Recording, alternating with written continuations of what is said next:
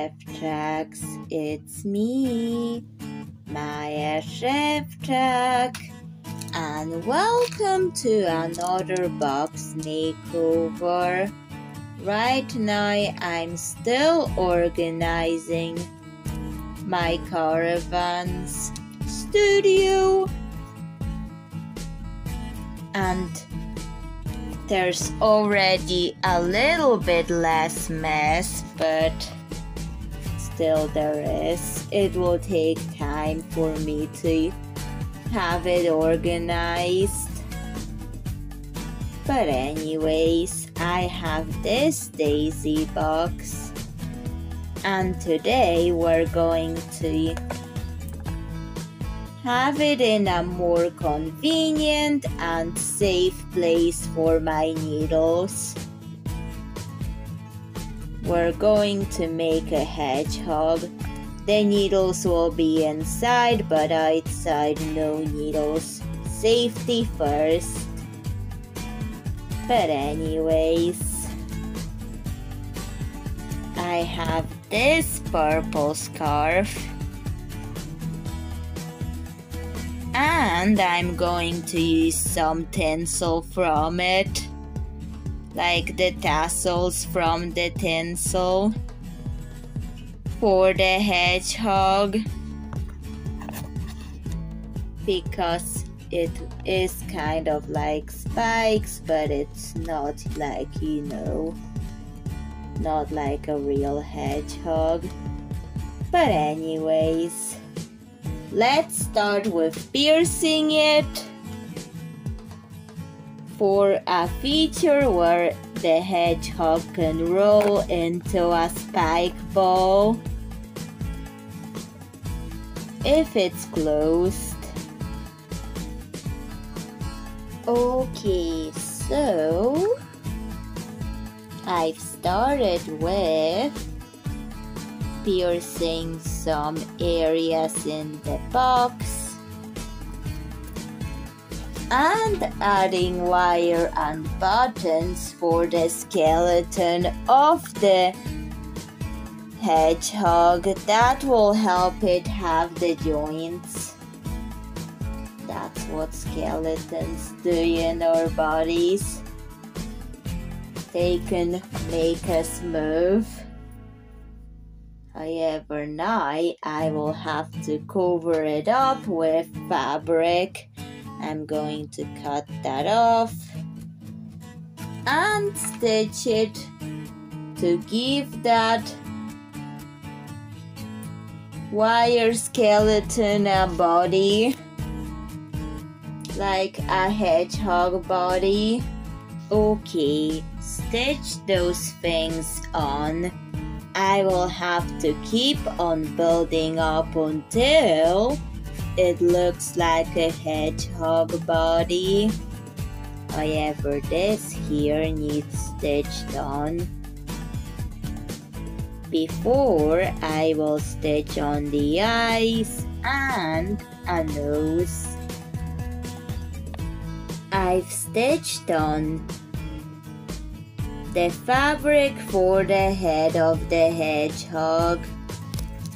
Now I will figure things out. I was figuring it out, and I thought that this should be where the hedgehog legs will be, and the rest of the box would just be thread and tinsel, hedgehog, spikes all over, and maybe a little bit of plastic ones. So that's what we're going for. I will just gradually add them in while figuring out things for it. Okay, so I'm gluing them onto the box. I've even glued on wool, so the hedgehog could have more volume of the spikes, and so the tinsel gets mixed into it without it being all tinsel. Tinsel can just work as an accent piece. I was slowly but surely adding in the wool and the tinsel, and I find this a really good way of adding in plastic pieces, like reusing plastic. If I get plastic strips, I can always put it onto the hedgehog as a way of reusing that too. It works. And you're keeping it out of the landfill. Both of these sides win. The hedgehog can stand on her own, and if I do this with her head and tail, she can just roll into a spike ball. Well, as long as it's angled like this when I'm displaying the box. I will now check with the lid and the needles inside, just to make sure it's doing what it's supposed to, it's safe, and and nothing will get ruined in the process. Okay, now spike ball. The plastic really makes it feel hedgehog-like. Okay, as long as it's angled like this, we're good, but not a full spike ball of a hedgehog. But that's okay. And now the transparent plastic spikes will get white acrylic paint with glue just dry brushed to finish it off. Okay, so I'm just dry brushing white onto the areas that need to be white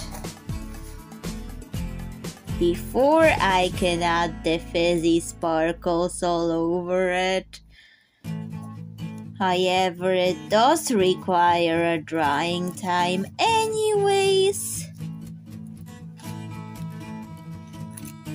So proceed with discretion about what you need to do in order you can do another part that you want to do.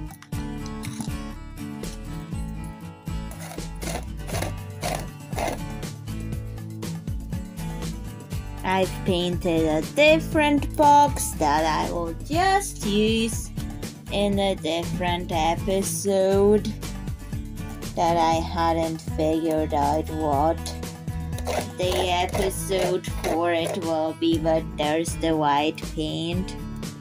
However, that will just, well, be left unfinished until that episode I come up with.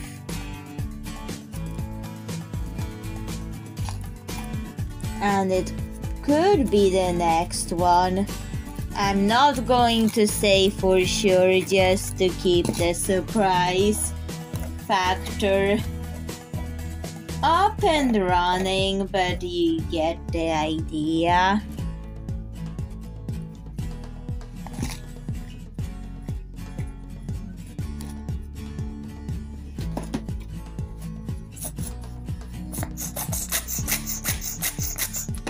I think it needs a little bit more white paint.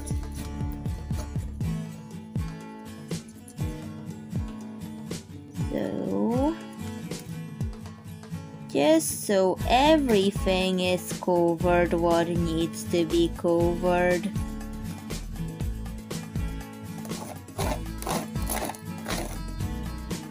So,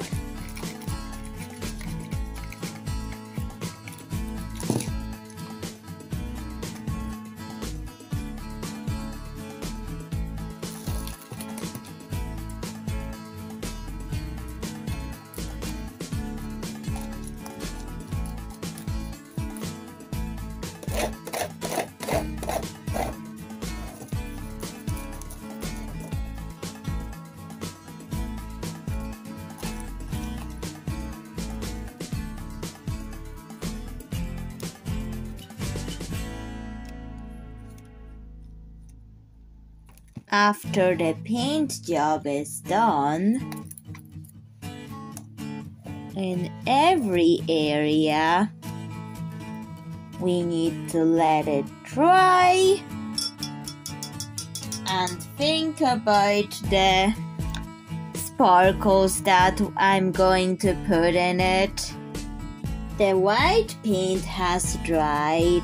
Now I will add this confetti glitter, and I will add this pink glitter and this silver one for the sparkles, but add mostly silver, like a ratio to 1.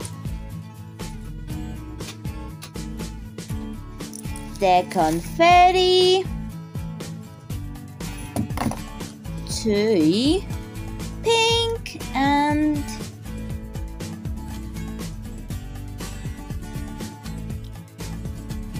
let's say 10 silver, so I will label it.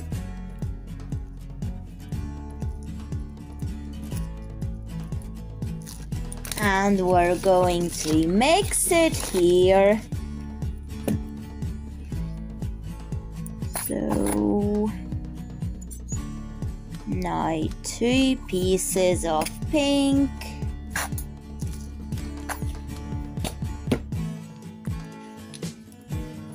and 1 dot of confetti. Just slightly add in confetti and a little bit more pink.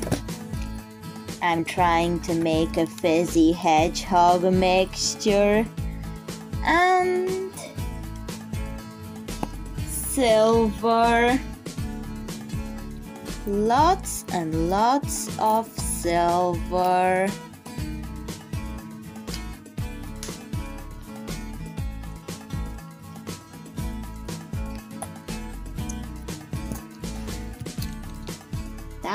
I think that's enough mixture.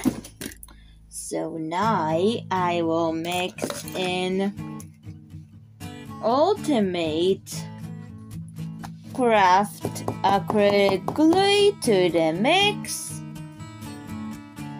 So it stays on.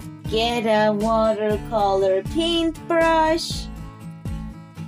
Because of glue, I always wash the brush after use.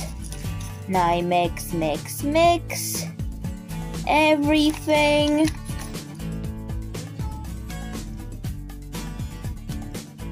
Until it's fully mixed into one glitter potion.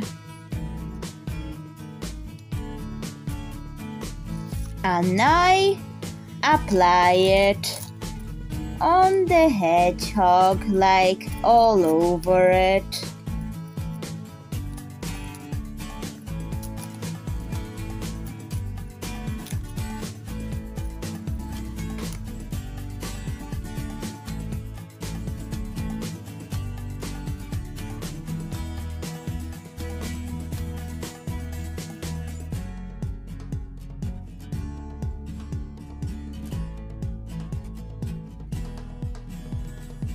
all glittered up. Time to let it dry.